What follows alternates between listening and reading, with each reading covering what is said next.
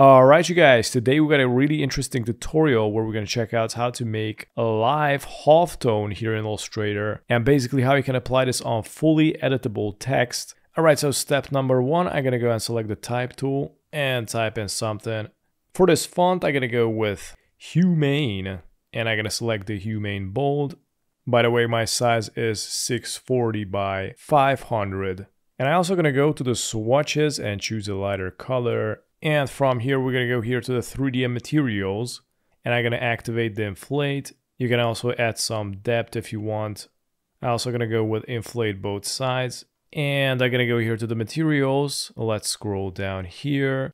I'm going to increase the metallic and I'm going to decrease the roughness a little bit. I'm also going to go here to the lighting and here I'm going to add another light. So this way we can reposition it. I think I'm gonna go with like this. So actually this is pretty good. All right, so from here, let's go here to the effects. And first we're gonna go to the sketch. Now let's go and select the halftone pattern.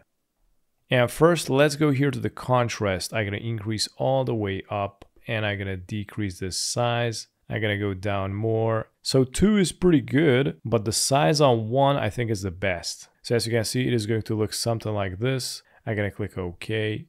I know some people are gonna say this is not vector, but check this out. If you zoom in, it's like totally pixelation. So because of that, I'm gonna say it's actually vector. I'm gonna select it and here you can rotate it and check this out.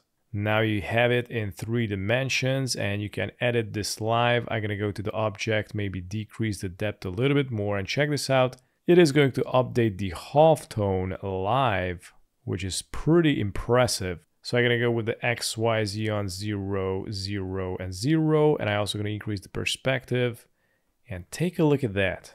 It updates instantly.